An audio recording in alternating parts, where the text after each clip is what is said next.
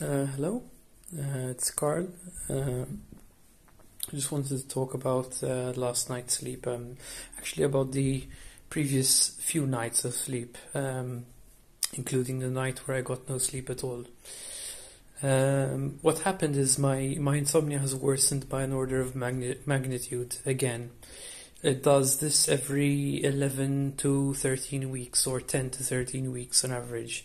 Recently, in the recent past, there was an episode where it worsened after 8 weeks, but the general pattern is that after every 10 to 13 weeks it worsens by an order of magnitude. This is not tolerance. Tolerance to olanzapine takes years to build up tolerance to olanzapine. And basically, when it worsens by an order of magnitude, what was done in the past, we're talking December 2021, I believe, to January 2022. That was the last time my medication was increased from 20 milligrams olanzapine to 30 milligrams olanzapine. Anyway, as you guys know, I have been taking 30 milligrams of olanzapine for the past 4 or 5 recordings, with the exception of the previous 2 where I overdosed by mistake. And as you know, I was sleeping a good 5 to 5.5 hours on 30 milligrams of olanzapine, and the other 3 medications that I take, the 1.5 milligrams risperidone, the 90 milligrams mianserin, and the 2 milligrams clonazepam. So on that cocktail of 30 milligrams olanzapine and the rest, I was getting a good 5 hours of sleep, for anywhere ranging from 4.5 hours to 5 hours of sleep. I was getting pretty consistently. And then on a night that I didn't record, my insomnia worsened, as fate would have it.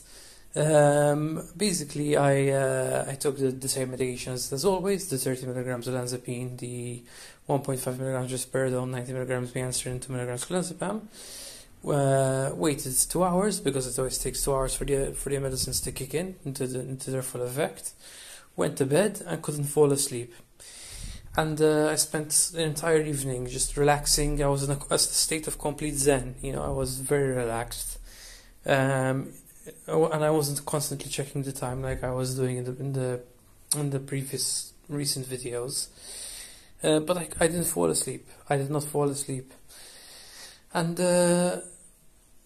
And anyway, then more recently, in the past 2 recordings, as you know, I took 40 milligrams olanzapine by mistake, and I got 4.5 hours and 4.75 hours sleep respectively in the past 2 recordings. So my insomnia has worsened by an order of magnitude again. And I can't fall asleep on 30 milligrams, which is an issue. It's a big issue. So anyway, I got in contact with... so there is a group, a non-profit organization that helps people like me who have undiagnosed rare illnesses and so that sort of stuff. And they're helping me out. I can't really say how. And I can't really say who, because I need to respect the privacy of the individuals. But I might have gotten some good luck at last. The problem is the clock is ticking now, because I really am running out of time now. I'm running out of time because my insomnia is going to worsen again in the next perhaps 8 weeks minimum to maximum 12 weeks. And then I'll be in big trouble, in very big trouble. So yeah, basically, that's what I had. That's what I have to say, really. It's unfortunate that this is happening, but not unusual. I mean, I always knew this day was going to come, where I couldn't sleep, and anyway, at least there's proof, that I took the medications online and that I slept such and such, so many hours online.